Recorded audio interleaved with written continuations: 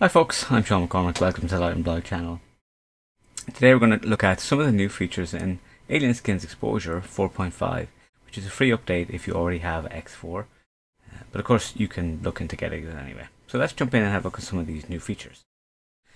So the first thing that we're going to talk about is something that really does affect colour, and that is LUTs. So LUT stands for Lookup Table, and the way it is that you can select from some that are already here. These are ones that I have around. You have some of the ones that are already existing in Photoshop, for example. There are some sample ones here, and there are some utility ones as well. If we want, we can import our own. So I'm going to go for some that I have literally just dragged from the internet. I just literally looked up free LUTs. So hopefully if I click on that, it'll just open that one, and then we can actually look through them. Select them all, so that's Command A, select them all, click open. So the import LUTs then brings up and it shows the names, right, and it gives you a color space. What I'm going to do here is, now normally they would be in sRGB, but these ones appear to be Adobe RGB, so I'm just going to bring them in as that, or I'll create it in Photoshop.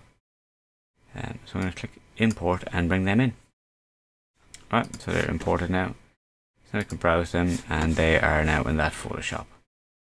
So what we can do is we can look through them and select ones that we want.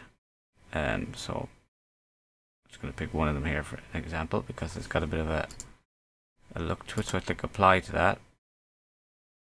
So that now gives a render, and of course you can decide how much or little you want of it by fading it out.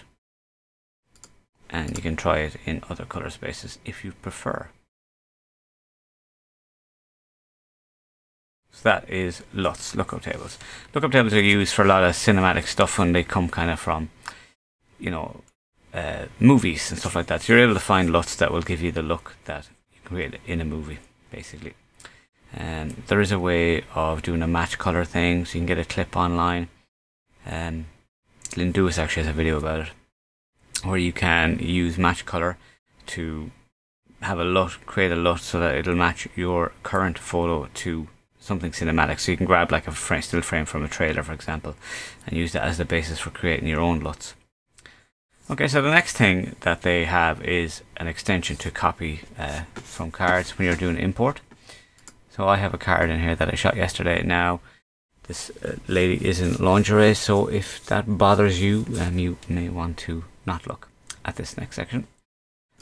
Copy photos from card. So we can see here that this brings up, and we can now see that we have images. We can have a preview from the card. Now, I'm not going to go down too far because of the fact that I don't want to be too revealing and stuff like that. So if I click uncheck all gets rid of everything. So we can come in here, and by pressing space bar we select it, and then we can use the arrow keys to move on. So let's say we want to just bring in a few of these images. Alright, so they are now selected and ready to come in. You can double click to look in, and you can go between single image and grid view. So click on single, and it will jump back out to the grid. So obviously by clicking on the words, it'll do it as well. And the other thing is that if you have multiple destinations or multiple sources, you can click to add them, and they will show up as little folders, so that you'll be able to work from there. So you can actually import more than one card at the same time and select what images are coming off from those, just by way of example. So if I wanted to copy these in, I would click OK. Now I've got to choose where it's going. It says it's going to pictures, so I'm actually just going to put this into a subfolder, generate subfolder. So it wants us to generate it based on something, custom text, and the custom text I'm going to use is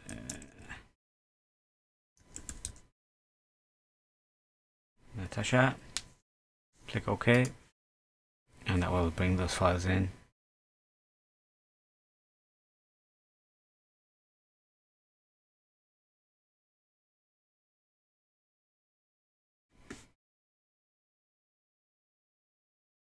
So you can see those files are there now.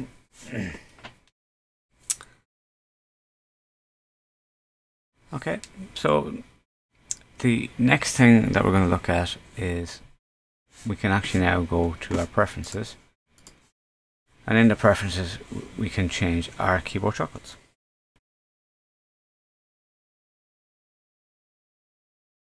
Okay, and so if you go to shortcuts here, you can see that we have 4 different options. We've got creative editing, navigating, organizing, and tools. So we can open and we can see what the shortcuts are. So this is showing our shortcuts. Straight off the bat, if you go to the cog, we can see that we have this Lightroom compatibility mode. So that way it'll make the shortcuts more like the shortcuts that you're used to in Lightroom, rather than having to learn a whole new set of shortcuts. But you can also edit your own and change your own. So let's, for example, find something here that doesn't really have anything on it. Specify collections doesn't, for example. Copy photos from card doesn't have a shortcut here. Okay, so if you want, you can come in here and try to create your own.